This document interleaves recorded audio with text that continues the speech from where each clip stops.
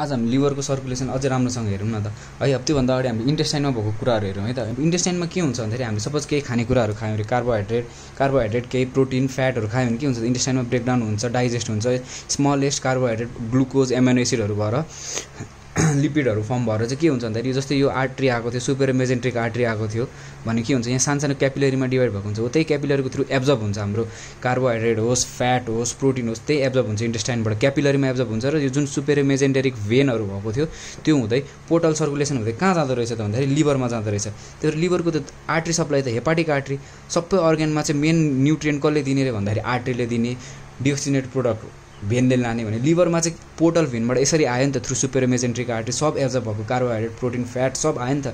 त्यसले गर्दाखेरि लिभरको 80% nutrition supply कसले गर्छ भन्दाखेरि पोर्टल भेनले गर्छ, किनभने इन्टेस्टाइनबाट आएको हुन्छ सोर्स, सबै खानेकुरा लोड गरेर आएको हुन्छ। र अक्सिजन सप्लाई चाहिँ हेपाटिक आर्ट्रीबाट भयो क्या मेनली, त्यही भएर 20% चाहिँ हेपाटिक आर्ट्रीबाट भयो। न्युट्रिएन्ट सप्लाई चाहिँ है यसरी ब्लड सप्लाई भनेर भन्छ नि, ब्लड सप्लाई के को लागि त भन्दा त्यही न्युट्रिएन्टहरू चाहिन त हो नि होइन। यसरी दुइटै आउँछ, हेपाटिक आर्ट्री पनि आउँछ, पोर्टल भेन पनि आउँछ, अनि दुइटै यहाँ हेपाटिक साइनोसोइड हुँदै सेन्ट्रल भेनबाट हुँदै combine, central van multiple central van combine भएर हेपाटिक भेन बन्छ, जुन चाहिँ पछाडि इन्फेरियर भेना काभामा ओपन हुन्छ। अब त्यसलाई फेरि अझ जुम गरेर हेरौँ, त्यहाँ एउटा सानो स्लाइड लिएर यसरी सेक्सन बनाएर हेऱ्यो भने लिभरको स्ट्रक्चरलाई चाहिँ यसरी एरेन्ज गरेको हुन्छ, त्यसलाई हेपाटिक लोब्युल भन्छ। बिचमा सेन्ट्रल भेन छतिर पोर्टल ट्रायडहरू छ है, सबैतिर पोर्टल ट्रायडहरू छ यसरी पेरिफेरीमा। के हुन्छ त पोर्टल ट्रायड भन्दाखेरि पोर्टल भेन हुन्छ, हेपाटिक आर्ट्री हुन्छ र बाइल डक्टहरू अथवा हेपाटिक डक्टहरू हुन्छ। हेपाटिक डक्ट भनेको यहीँको सेलहरूबाट सिक्रिसन भएर आएको।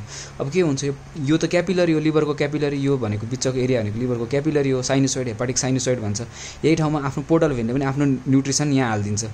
अब यहाँबाट हेपाटिक आर्टरीले पनि हालिदिन्छ। अब यो साइडको यो के हो त, यो लाइन के रिप्रेजेन्ट गर्छ भन्दाखेरि यहाँ सानो हेपाटोसाइटहरू छ, सबै हेपाटोसाइटले लाइन गरेको क्यापिलरी रहेछ लिभरमा, स्पेसल स्ट्रक्चर भएको है त। भनेपछि यो हेपाटोसाइटहरू यहाँबाट हुँदै यसरी सेन्ट्रल भेनसम्म सबै छरिँदै गएको छ, सबैतिर छ यसरी हेपाटोसाइट। भनेपछि यहाँबाट पोर्टल भेनले पनि आफ्नो रिच कार्बोहाइड्रेट प्रोटिन फ्याट भएको कन्टेन्ट यहाँ रिलिज गर्छ, हेपाटिक आर्टरीले पनि यहाँ रिलिज गर्छ। के हुन्छ त यो हेपाटोसाइटले पनि लिन्छ न्युट्रिएन्ट, यसले पनि लिन्छ, लिँदाखेरि लास्टमा यो दुइटै ब्लड मिक्स हुन्छ, यहाँ कम्बाइनली यहाँ मिक्स हुन्छ, यो एरियामा यसरी मिक्स हुन्छ अनि सेन्ट्रल भेनमा जान्छ। यहाँसम्म पुग्दाखेरिसम्म के हुन्छ, अक्सिजन कन्टेन्ट पनि डाउन भइसकेको हुन्छ, न्युट्रिएन्ट कन्टेन्ट पनि डाउन भइसकेको हुन्छ। त्यसैको आधारमा अक्सिजन कन्टेन्ट त यहाँ धेरै हुँदो रहेछ नि त, यो ट्रायडनिर योनिर धेरै हुँदो रहेछ, यहाँ पुग्दाखेरि त अलमोस्ट सकिसकेको हुँदो रहेछ नि त। त्यसैको भरमा लिभरले 3टा जोनमा डिभाइड गरेको छ। जोन 1 जुन चाहिँ यो पोर्टल ट्रायडको नजिकै छ, यसलाई के भन्यो भन्दाखेरि जोन 1 भन्छ। यो दुइटाको एरियाको बिचतिर छ जसलाई के भन्छ, जोन 2 भन्छ। अनि अर्को छ यो सेन्ट्रल भेनको एरियामा जसमा चाहिँ अक्सिजन न्युट्रिएन्ट सबै सकिसकेको छ, यसलाई के भन्छ भन्दाखेरि जोन 3 भन्छ।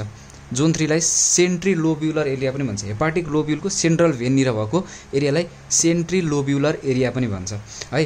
अब यसैको बेसिसमा डिफ्रेन्ट डिजिजहरू प्याथोलोजिकल कन्डिसनहरू छ। जस्तै जोन 1 मा के हुन्छ त भन्दाखेरि जोन 1 मा हाम्रो भाइरसहरू ग्रो हुनलाई चाहिँ एकदम फेभरेबल इन्भाइरोमेन्ट हुन्छ, किन अक्सिजन पनि छ न्युट्रिएन्ट पनि छ। भाइरस जोन 1 मा ग्रो हुन्छ है। अब जोन 2 मा एउटा स्पेसल भाइरस ग्रो हुन्छ जुनलाई चाहिँ के भन्छ, येल्लो फिभर भन्छ। भनेको जोन 2 मा येल्लो फिभर ग्रो हुँदो रहेछ, जोन 2 मा येल्लो फिभर ग्रो हुन्छ है।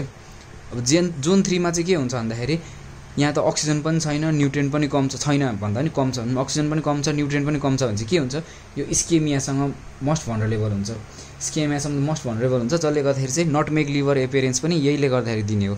अब अर्को भनेको यहाँ के हुन्छ भन्दाखेरि मेटाबोलिक टक्सिनहरू हुन्छ। जस्तै अल्कोहलहरू खायो, यहाँको हेपाटोसाइटले मेटाबोलाइज गरिदिन्छ, अल्टिमेटली गएर कहाँ जम्मा हुन्छ, यहाँ जम्मा हुन्छ। भनेपछि यहाँ मेटाबोलिक टक्सिनहरू जम्मा हुने ठाउँ, स्केमियाले मोस्ट एफेक्ट गर्ने ठाउँ चाहिँ जोन 3 रहेछ। जोन 1 मा चाहिँ भाइरस र जुन इन्टेस्टाइनबाट एब्जर्ब भएर आएको थियो नि इन्जेस्टेड टक्सिनहरू चाहिँ यहाँ एकुमुलेट हुँदो रहेछ। र जोन 2 मा येल्लो फिभर ले प्याथोजेनिस अथवा येल्लो फिभर ग्रो हुने ठाउँ चाहिँ जोन 2 रहेछ।